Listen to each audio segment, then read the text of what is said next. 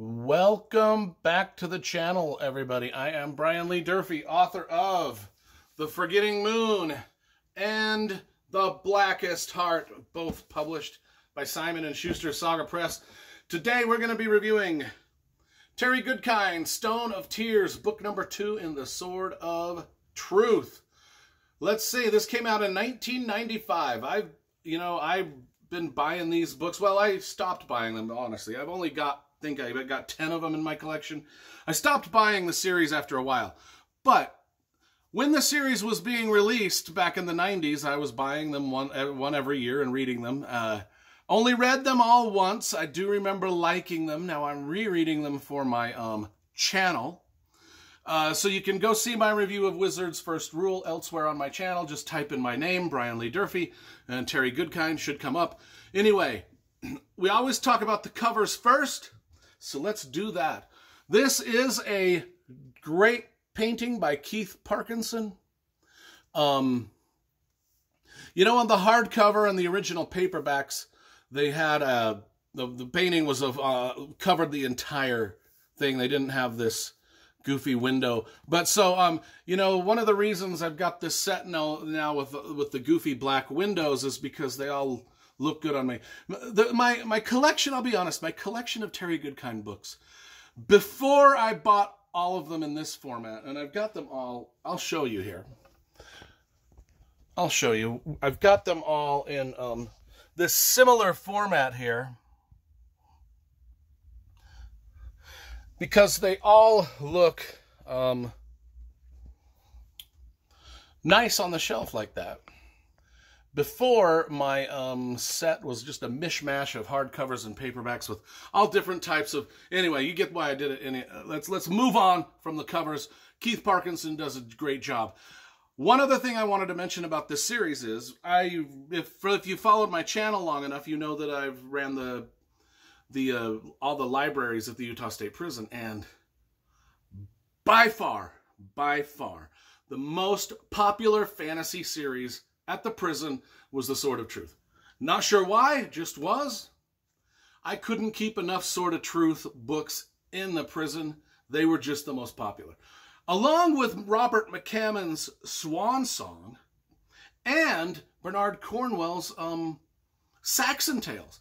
Those are the three writers that I just couldn't keep stocked in my Anyway, let's move on. Let's do a review of the book. Enough about me. Let's review the book.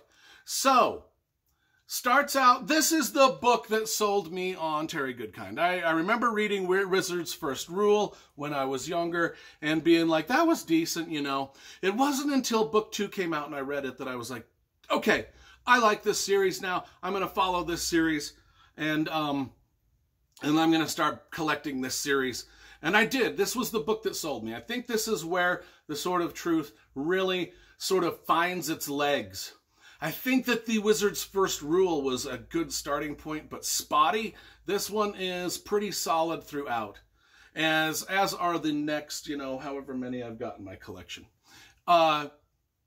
Starts out with a great scene between Rachel, Zed, and Chase, where they're fighting a Skraeling, which is one of the baddies in this universe. And then we move to the Mud People area, where Richard and Kaylin are starting to... they want to get married, so they're waiting for their marriage to happen. And while they're waiting, there's these 3 Sisters of the Light that show up. And at the same time, Richard has been suffering. Richard, our main character from the Wizard's First Rule, and Kaylin, there are the main characters throughout. So if you haven't read these books, just know that Richard and Kaylin are pretty much the protagonists throughout the whole series. Anyway, they're about to get married. The 3 Sisters of the Light show up. At the same time, Richard is having these debilitating headaches. And the 3 Sisters of the Light say, well, the only way to get rid of these headaches is we've got to take you to wizardry school. Kind of like Harry Potter.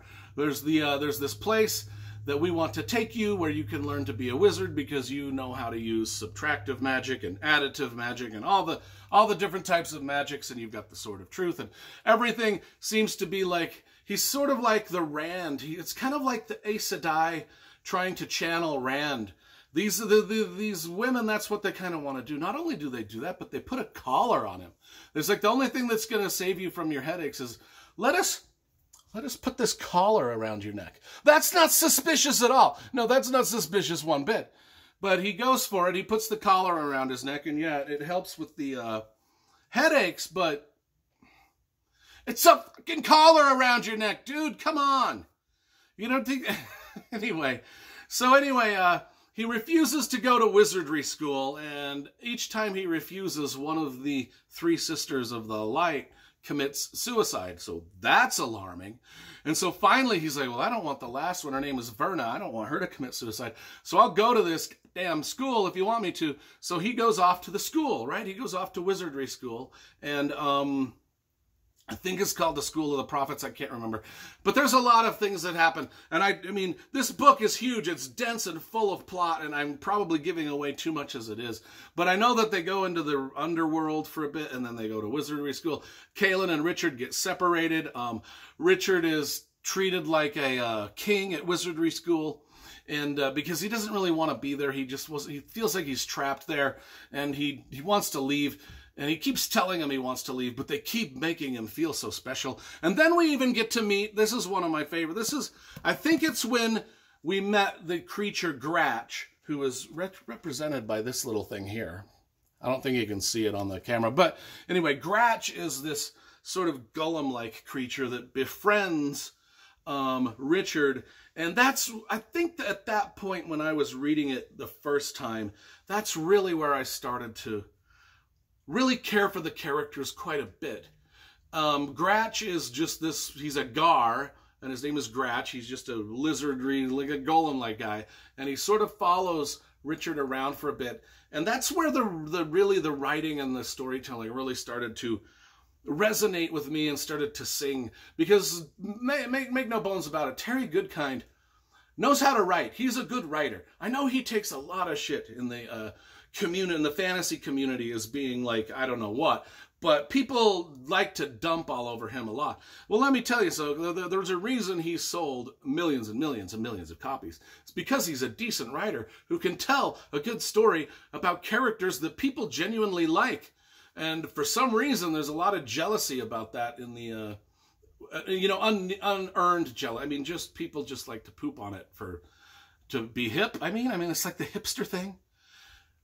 Imagine if you're one of the types of people that has the hipster beard, the hipster clothes, and you hang out in coffee shops and Irish bars and pubs a lot. You would probably hate this. I'm just stereotyping. Now, if you're a normal human, you're probably going to like it.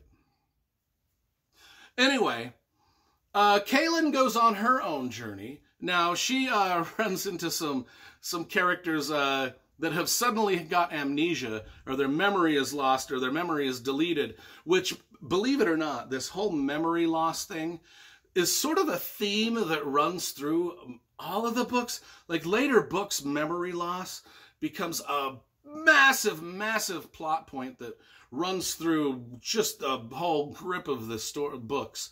And so it's kind of like foreshadowed here with the whole memory loss thing, which I did not remember the first time. And then when I was rereading it, I was like, oh, that's right. This is a foreshadow of the major memory loss plot point that's going to come 7 or 8 books down the road. So, and then also we've got the Stone of Tears, which is a magic talisman that everything sort of revolves around.